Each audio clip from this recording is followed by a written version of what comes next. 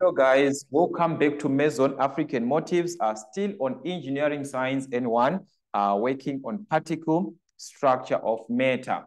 We are given the question from February 2022 exams that we are going to focus with.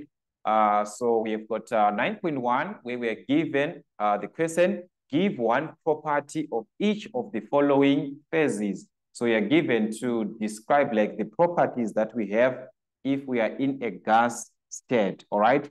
So what we have actually in a gas state, remember, a gas state, the particles, they are free to just move. They are moving freely, okay? So at the end, we can state here that we can say there is no definite shape, okay? So here we can have no definite shape, no definite shape. So if there is no definite shape, that means we do not have a definite volume in this case, all right?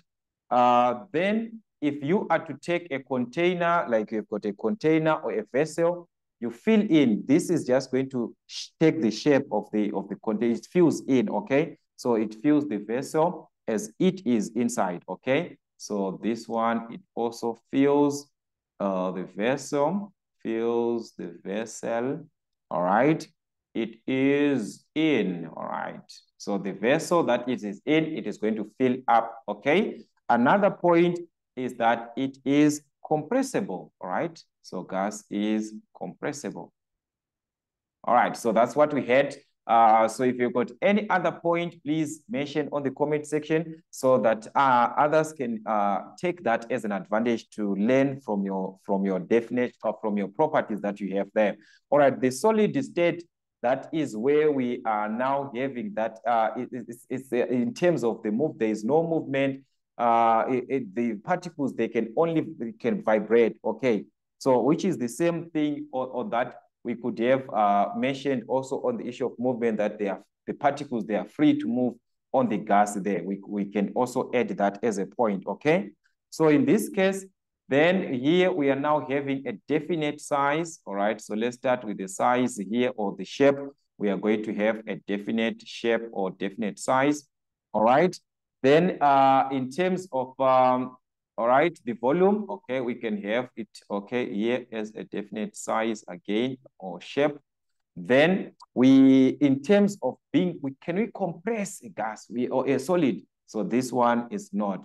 So it's uncompressible or is it incompressible or just write not compressible? I think we can just save our grammar, okay? So the issue of grammar, guys, so you can just add any other points, let us know, guys. It can help others. 9.2, what effect will an increase in heat have on the particles in substances in each of the following? Okay, so when heat is being increased, what is the effect that it is going to cause if we've got particles in a liquid state?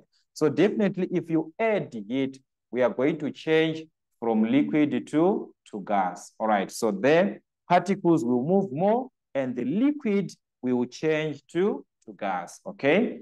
On 9.2, a solid, if you apply more heat to a solid, it is going to change to a liquid, okay? So particles will move more and the solid is going to change into a liquid. All right, so take note, guys.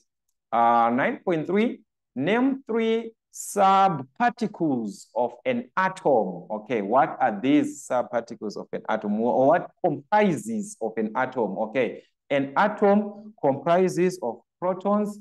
We've got protons, electrons, the neutron. Okay, so we can just have the proton, electrons. All right, we've got electrons, and also we've got the neutrons in this case. All right, so this is what actually comprises of an atom. Then on 9.4, draw a neat labeled sketch of an atom. All right, so in this case, I'm going to show you a sketch of an atom that we are going to work with.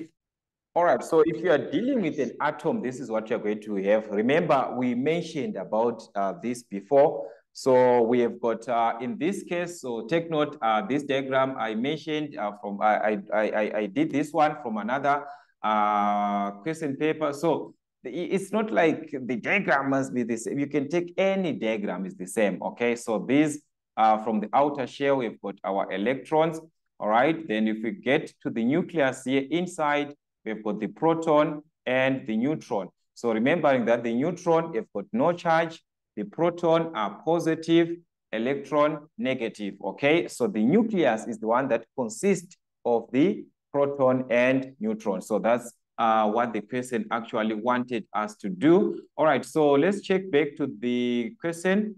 So that's what we had on question 9.4. It was to draw a neat labeled sketch of an atom. That's 4 marks. All right, so that's a total of 11 marks from this question. So that's what we had, guys, for Meson African motifs.